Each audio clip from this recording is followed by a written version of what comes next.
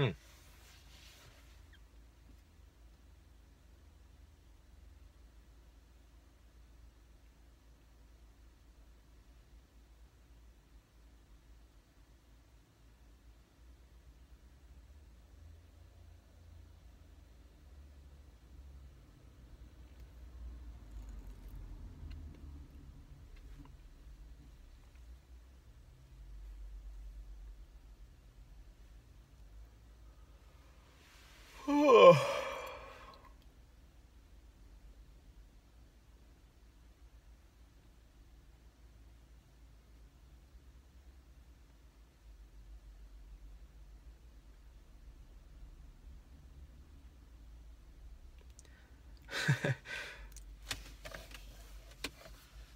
Philosophy is a net designed to catch water.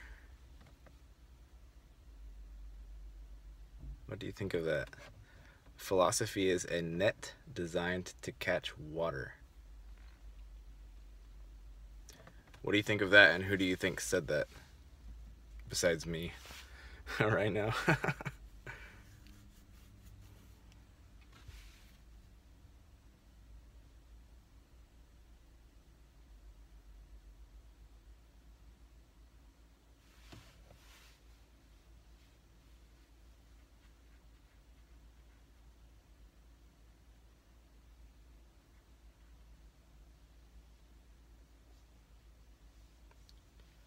Who said that?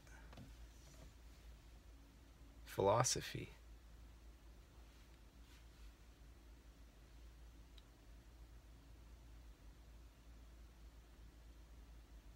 If I remember right, philos means knowledge, and Sophie is Sophia, which is love. So philosophy is the love of knowledge.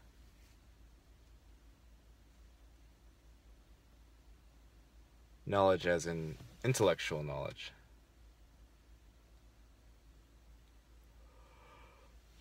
So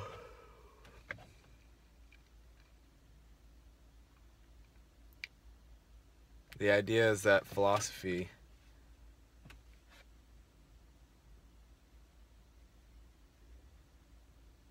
intellectual knowledge is it's a piece. It's a tiny, tiny piece of the universe. Like a barely detectable fractional sliver of the universe.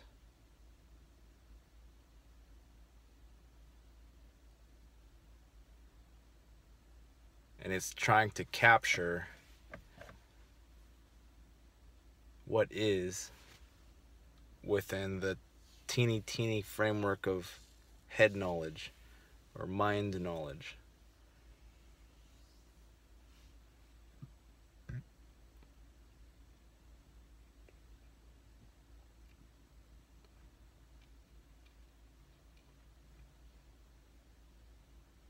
You can't capture any of it. That's the whole point.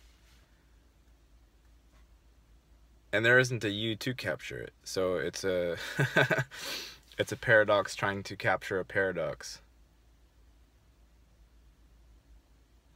It's a phantasm chasing another illusion. Grasping at anything. That's what it is.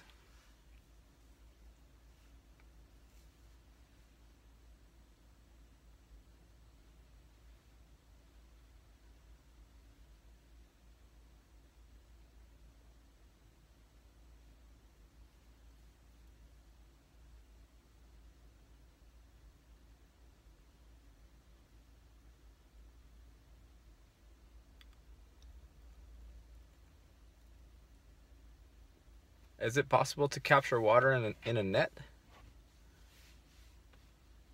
I don't know.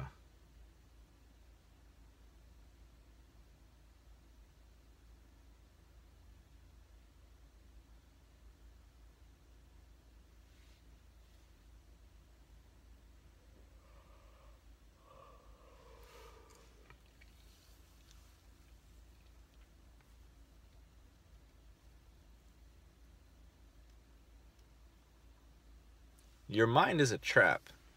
Period. if the mind is anything even close to what Castaneda was talking about, or I'm always confused about the titles of that book and who's the actual author, or if there is an author, because Carlos Castaneda was apparently the guy in real life, whose shaman was Don Juan, but also I don't remember if the book's author was listed as Carlos Castaneda or if it was listed as somebody else, so I don't know. But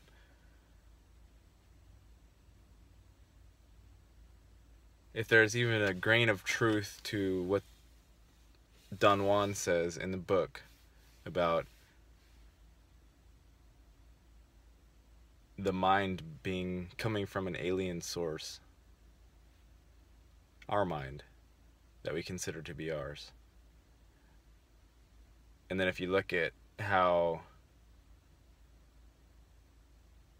choppy the life is, it's not harmonious. It's all diced up into abstract little pieces that don't make sense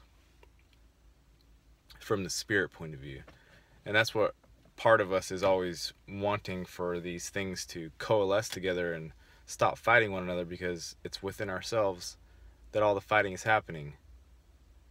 And from a heart, soul, spirit level, we can't understand why all this is happening. From a mind level, you can understand it, of course, because the mind, as you well know, can and will rationalize everything that it needs to. If it needs to rationalize why rape and murder is correct, it will. If it needs to rationalize why there should be tons of homeless people everywhere and why we shouldn't feel sympathy for them, it will. And you will believe it. And you do believe it. Because if you didn't believe the rationalizations of your mind about atrocities, then you would literally be running out of your door right this second and banging down everyone else's doors and saying, what the fuck are we allowing to happen here? And you don't do that, and you won't do that, because your mind rationalizes why it's better not to do that. And it could be right. Who knows? What I do know is that the mind is it's incredibly powerful at what it does, and it also doesn't touch the real reality. It doesn't touch it. Not really.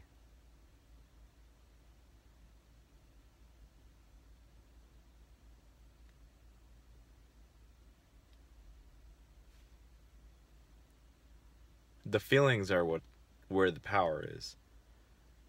You know, when your whole body fills with light,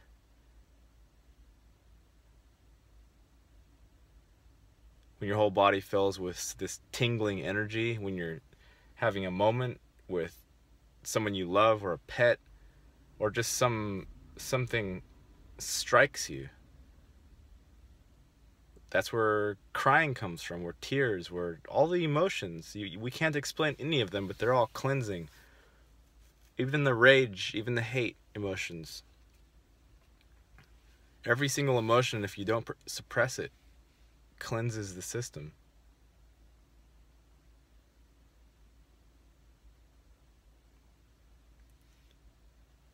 The mind, though, doesn't like that the emotions are more powerful, so it tries to minimize any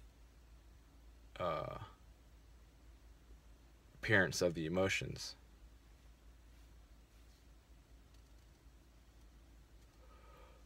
Because whenever an emotion happens in, say, a wife or a girlfriend or a partner, from the husband-boyfriend side of it, you're immediately asking, what's wrong and what can I do to fix it? That's a mind perspective. The emotion just wants like emotion from the other person. That's all it wants. It wants camaraderie. It wants a hug.